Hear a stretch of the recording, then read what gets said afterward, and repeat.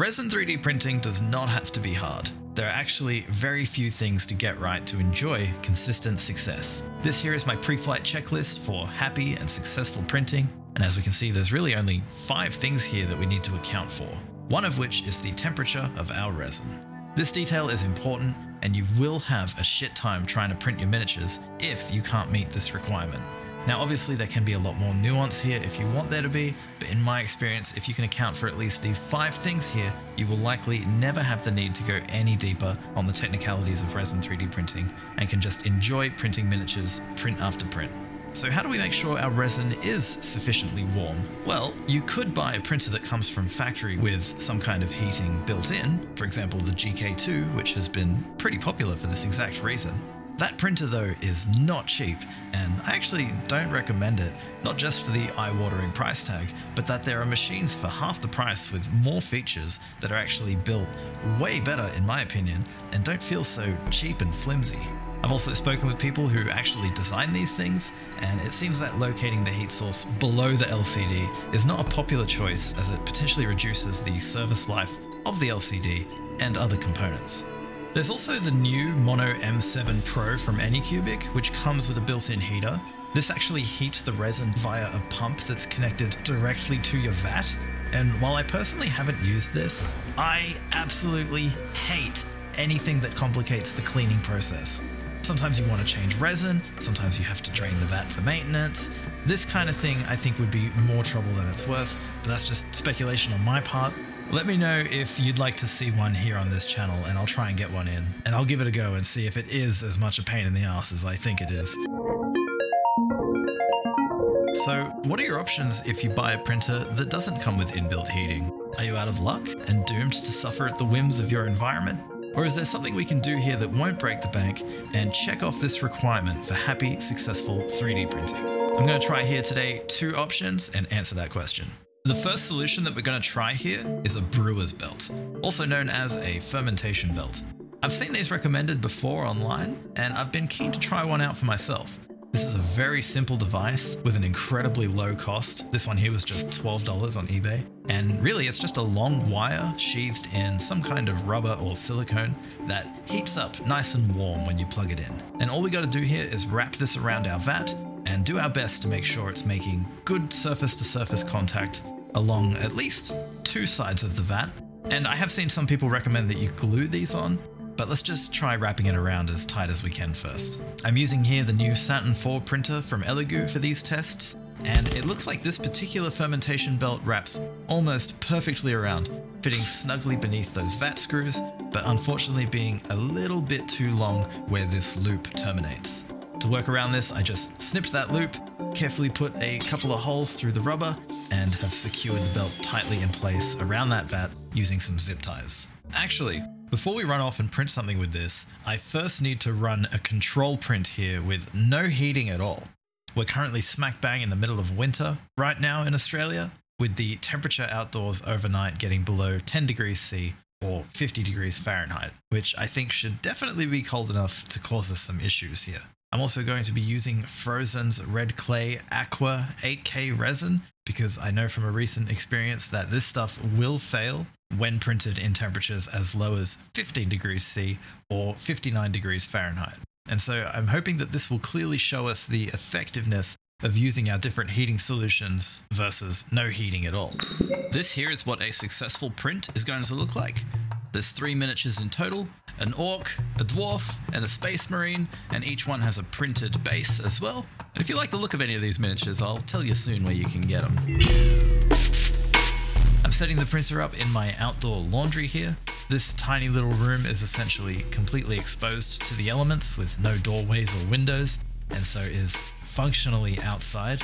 I did attempt to block any sunlight that might come through the window during the day by using this block of XPS foam, but that's doing nothing to insulate this space, as you'll see here in a second. All these prints for these tests were run late at night or early in the morning when the temperature was at its coldest, and you can see here as we begin our first test print with no heating that we're sitting at a nice and nippy 10 degrees C.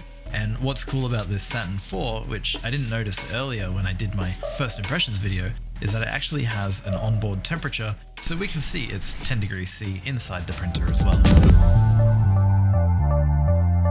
first test results are as expected. It was so cold that we couldn't even establish build plate adhesion, so no surprises there. This print was a complete failure, and after cleaning out the vat, I installed our fermentation belt and begun our second test. With the heat belt installed, I lowered the build plate into the vat just below the surface of the resin, and then waited a couple of hours before starting the print. I wanted to make sure that everything that needs to be warm has plenty of opportunity to do so. Now, unfortunately, it was a little bit warmer this night, up at around 16 degrees, and you can see with the heat belt installed, the printer's internal temperature is reading 23 degrees, which was bloody awesome to see, and this print was a complete success. But I can already hear you now. The difference in temp from our control test is significant enough that it becomes questionable if the heater is entirely responsible for this successful print, and I agree. So I waited until the following night when we again had 10 degrees reading on the mercury and ran our second test with the fermentation belt.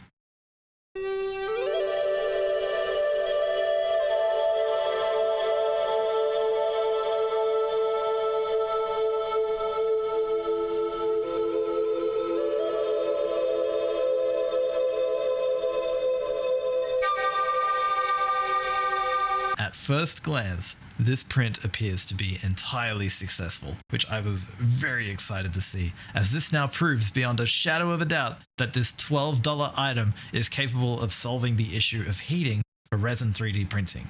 But unfortunately, build plate adhesion had failed for a single model, the 32mm base for this marine. Good news is though, that based on everything else adhering fine, we could definitely recover that base in a subsequent print by just increasing our burn-in exposure value by 10 to 15 seconds or so. So I am stoked with that, and this is in fact a huge success. So let's rate it. Cost, 5 out of 5. Effectiveness, 4 out of 5. And implementation, I'm going to give a 3 out of 5, just because it is a little bit fiddly. And regardless of how you do it, whether you choose to glue it in or use zip ties like I did, none of these are really that elegant. But hey, for an overall score of 12 out of 15, that is pretty damn good. Now, before we take a look at our next heating solution, I would first like to invite you to buy me a coffee or join my Patreon if you're finding these videos valuable, and have a few bucks to spare to help me continue to produce them.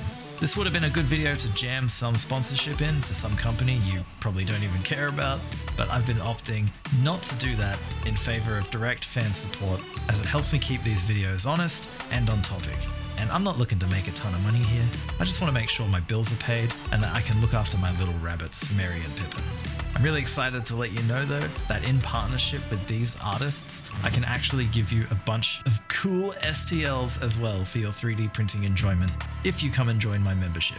We've got models from Arcane Whiskers, Artificers Mini, Dungeons and Dreadnoughts, Imp 3D Sion, Lucas with a C, Moid, Neoteric Miniatures, Skulltown Minis, Smuggler Boutique, and Tractor Minis. Seriously, there's a lot of great stuff here, and it is incredible value.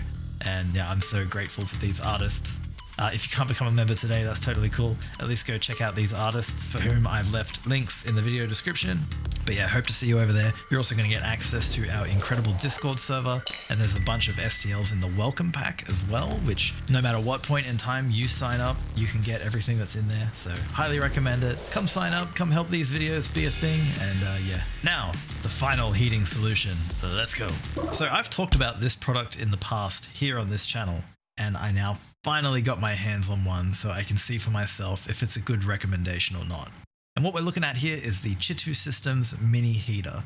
This little guy has a heating element inside it and a fan which then blows that heat into your printer's enclosure, and it's on a little maneuverable stand so you can manipulate it to point it directly at your resin vat, and it simply attaches via a magnet to this little sticky metal plate. It also comes with a rubber edge sealer gasket thingy, which you could run around the lip of your printer's enclosure, but I suspect that that's overkill given my experience with any Cubics blower heater, so I'm just going to leave this off, and I'll talk more about the other blower heater options here in a minute.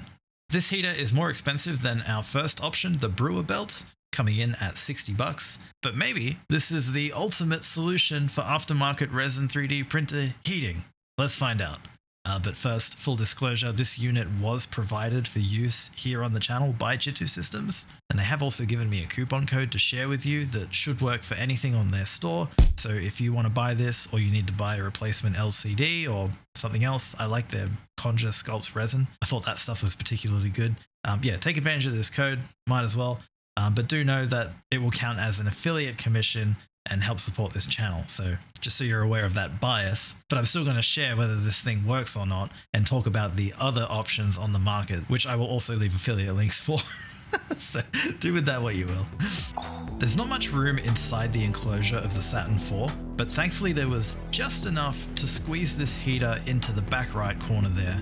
And while I couldn't quite get it to point directly at the vat, I was able to get it sort of blowing across the top, which hopefully it's fine. Again, I left it to run for a couple of hours to let everything heat up before printing. The temperature was nice and chilly, coming in at just over 10 degrees at the start of the print, and the onboard temperature sensor of the Saturn read 17 degrees. And this night ended up being the coldest because when I came back to check on this print, the temperature had dropped all the way down to about 7 degrees. And you know what? It worked great. And this time, everything was present on the build plate. No failed bed adhesion, no failed layer adhesion. This result is excellent and I couldn't be happier. Let's rate this one. 3 out of 5 for cost. 60 bucks ain't cheap, but it's better than paying for a printer with inbuilt heating. Effectiveness gets a 5 out of 5, and implementation I'm going to give a 3 out of 5 as well, just because this thing is kind of fiddly to install, but also the fan is quite noisy.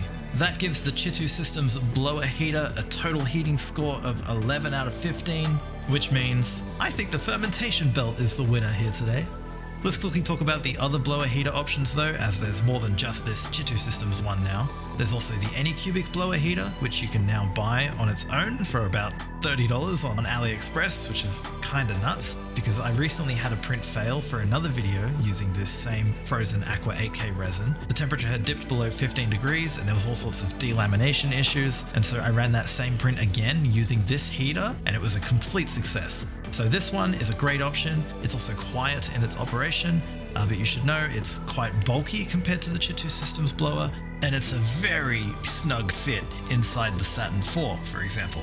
There is also now a mini heater being produced by Elegoo, which I literally just got in today as I'm finishing up the editing of this video. So keep an eye out for my Saturn IV Ultra video, which will hopefully be coming out soon, where I will test this as well.